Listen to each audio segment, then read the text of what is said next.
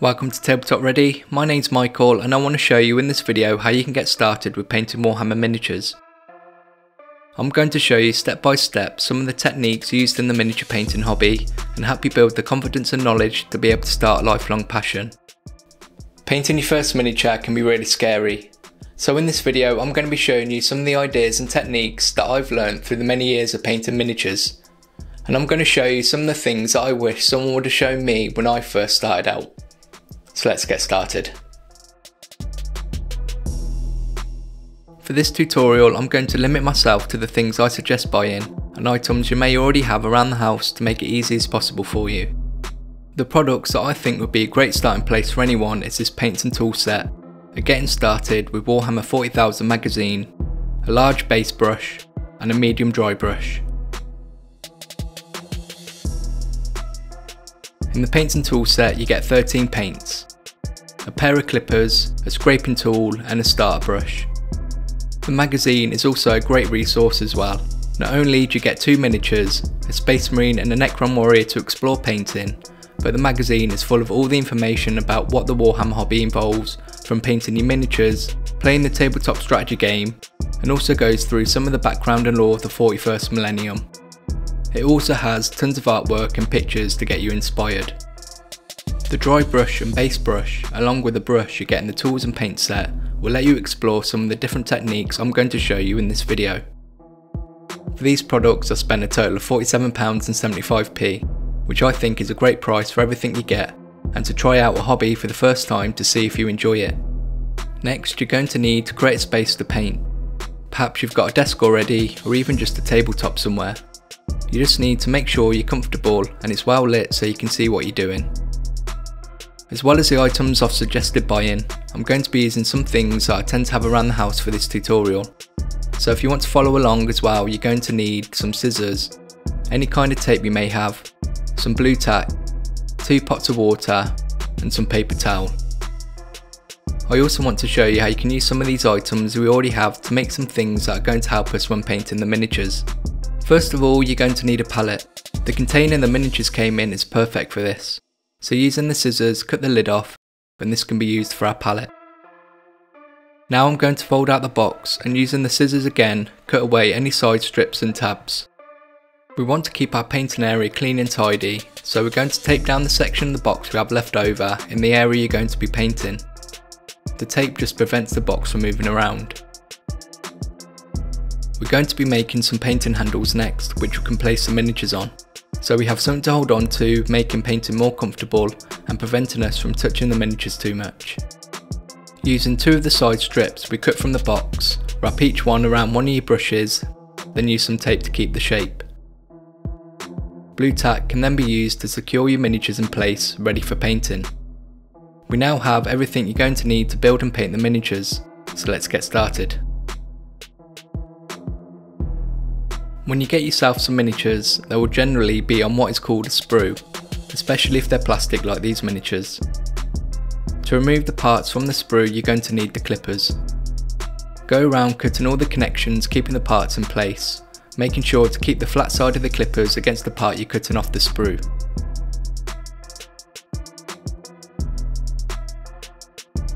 Once you've done that, you'll notice that where you cut the connection it doesn't look very good.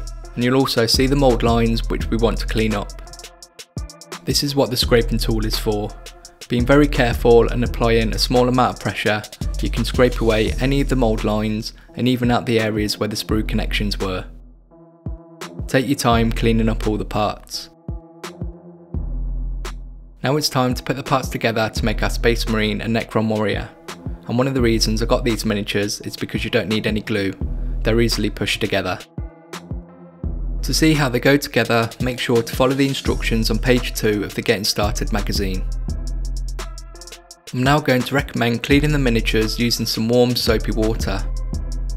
This is going to remove any release agent from the moulding process, but also any debris that may be left over from building them. The reason I suggest this is because it's going to help when it comes to painting the miniatures. Let me quickly show you how I've set up my painting area so you can make sure you have everything ready to start painting. The first thing we're going to do is paint our miniatures in a solid colour to create a base foundation for all the other steps we're going to go through after this. Let's start with the Space Marine. The paint we're going to use for the Space Marine base colour is going to be Macragge Blue. Make sure to give it a good shake first, and then using the large base brush, put some paint on the palette and then add the same amount of water to it. Controlling the consistency of your paint is the most important thing you're going to learn as a beginner and as an experienced painter. If your paint is too thick, you'll lose the detail in your miniature, and if your paint is too thin, it's going to be difficult to build up any colour. The palette is a good place to get a feel for the paint and brush. Have a little practice first before moving on to the miniature. You can do this on the base where it's not as important to get right. I'll also use some paper towel to remove excess paint from the brush, giving me more control when I'm painting. Find a position you're comfortable painting. Place your arms on the tabletop or to your body and try to keep your hands connected. This will create a steady hand and stop your brush from wandering all over the place.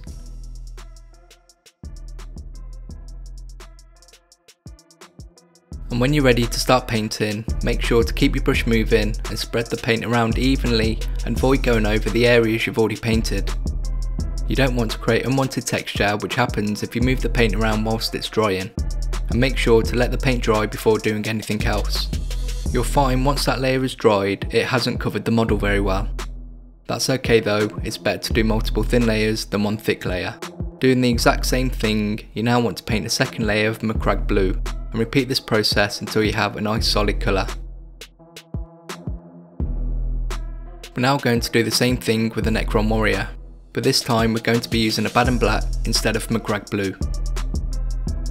What I've shown you painting the base colours is going to be the same when it comes to painting everything else. It's such an important basic skill and makes all the difference when painting miniatures. Even though in this video I'm going to be showing you how to paint your first miniatures, I really want to help you understand the fundamentals and basics of painting, and I'm not going to be showing you everything you'd ever need to know in this video. Everything you'd ever really need to know is going to be based upon what I do show you. At the moment the miniature is looking pretty flat, so we want to start bringing out all that detail. You'll often hear people talk about definition. Let's have a look at this picture of a Space Marine. It looks flat, and although the shape is there, you can't see any of the details. But once you add some lines to the picture, you can now see the details you couldn't before. This is essentially what we're now going to do to our miniature. There's two ways you can do this. The first method, and something that is taught to a lot of new beginners, is using a wash or shade. Some of the paints will be labelled as a shade, and it's these that tend to be used. To use the shade, all you need to do is apply the shade all over the miniature, making sure it's completely covered. It's better to spread it around as evenly as possible. If you're enjoying my content, make sure to like the video and leave a comment which I'll be sure to reply to. You can also follow me on Instagram, and if you want to show me how you're getting on with your first miniatures, you can show me on the r/TableTopReady subreddit. You'll find that the shade likes to pool in the details and not so much on the raised areas. This is what it's meant to do, but it can pool up too much. If you see this happening, then you can use your brush to soak up any excess shade you don't want, and then make sure to let this completely dry before doing anything else. The second method I'm going to show you is the method I'm going to be using on our Space Marine. This is a recess shade, and unlike the wash I've just shown you, we're going to create the definition by directly applying the shade to the areas we imagine being darker or in shadow. Using the start brush, go around the miniature and paint the shade into any joins and areas where the armour panels meet. Just take your time and don't worry about being too neat at this stage, because we can always clean up any mistakes later. Let's compare both methods quickly. When you use a wash, it's going to affect any colour you've already painted, whereas the recess shade lets us create the definition without affecting those colours. We're going to continue working with the Space Marine for the time being, and then we can apply what we've learned to paint our Necron Warrior. Our Space Marine is not only going to be blue, so we're now going to block in all the other colours. This will give us a chance to practice some more painting. Using Abaddon Black, we're going to paint the joints in between the armour, the weapons, and belt and pouch around the waist. Always remember multiple thin layers is better, so take your time painting these details. Even though you want to be as neat as possible, it's okay if you're a bit messy, and there are places where you're definitely going to be. Once we're done with that, it's time to paint the metallic details. We're going to be using lead belcher for the silver details and retributor armour for the gold details on the marine. Make sure to give the paints a good shake first. These metallic paints are used and thinned down exactly like you would any other paint. The silver details we're going to be painting are on the weapons, backpack and helmet. And the gold details are going to be the chest eagle, shoulder trims and chainsaw pommel. Remember to always take your time when painting, there's no rush. The miniatures I painted for this tutorial were painted over a couple of days. They don't need to be finished in one sitting. Just enjoy the process.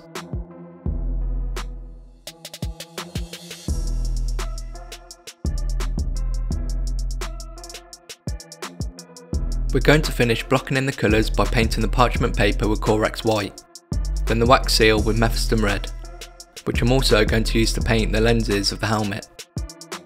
When you're done, the Space Marine should look something like this. Remember when I showed you how to use a shade?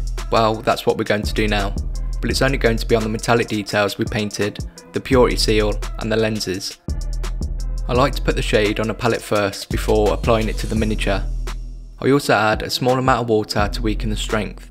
This helps me to have more control how much I'm using because we don't want to overdo it while focusing on smaller details. Make sure to let the shade fully dry. The Space Marine is looking pretty messy after all the painting and shading we've been doing, and this is a good time to neaten up the miniature before we move on to highlighting. Take your time going over the places you think could do with cleaning up, but being careful to keep the definition we created earlier. We're now ready for some highlights on our marine. I hope you're ready. Everything in the world interacts with light, creating highlights and shadows, and this is essentially what people are trying to replicate on their miniatures. I've already covered creating shadows, so I now want to go over highlighting your miniatures. To start, you're going to need to mix a little Corex white into some Macragge blue and thin this down with a small amount of water. And the same as before, I'll remove excess paint on some paper towel to help give me more control. And the easiest way to highlight is to start with any edges on the miniature.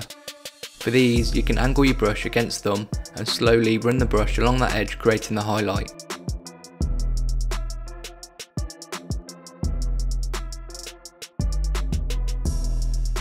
There are going to be places you want to highlight where you can't do this though, so we need to paint a thin line.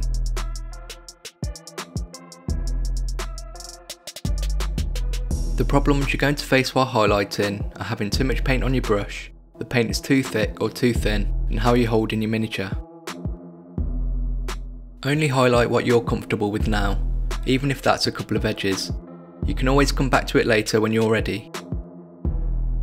If you're not ready to highlight this way, then let me show you how you can achieve highlights with a dry brush as well. Dry brushing is a technique people use to quickly get some highlights on a model quickly with very little effort, and alongside using washes, it's something that is taught to beginners. Start by taking some paint and putting some on the paper towel, and then work the paint into the bristles, and then you want to remove as much of that paint as you can until it's not coming off onto the paper towel anymore. When you're dry brushing, you want to keep your brush moving pretty quickly against the details. And what's happening is the paint is being deposited right onto the edges and raised areas, and it's not being allowed to get into any of the shallower details. It's better to build this up slowly until you're happy with it. Even though dry brushing is quicker and easier, it can look a lot messier than painting the highlights directly with a standard brush. But remember, it's always your choice how you paint your miniatures, there's no right or wrong way. Once you've finished highlighting the armour, go ahead and highlight the black details however you want. I suggest making a grey colour with some Corex white and a Baden black. We're going to finish off our Space Marine now by bringing the metallic details back up to the original colour we painted them. Start with the silver details and then finish up with the gold details. I've gone through a lot while painting the Space Marine, but everything I've gone through so far are the absolute basics that allow you to paint anything. And if you want to see what you can achieve using these basics, then go check out how I paint this Ultramarine after you finish watching this video, of course. I'm now going to go through the stages of painting the Necron warrior, but I won't go into so much detail this time. I'll just show you the steps I go through. Start with a dry brush using lead belcher. You want to do this all over the miniature. We're now going to paint all the main sections of the Necron body using Rune Lore brass and parts of the weapon with lead belcher. And once you've done that, wash the details you've just painted with some Agrax Earthshade, making sure to let it dry completely before moving on. Give the miniature a dry brush of Runefang steel next to create some quick highlights for the metals. And then after that's done, paint the gun casing using some Abaddon black, and then highlight the edges using a grey mix. Now paint any wires, the eyes, and gun barrel using Corax white. We're now going to finish off the Necron warrior by using the Tesseract Glow technical paint on all the areas we've just painted the Corax white, which is going to create a green glowing effect for our Necron warrior.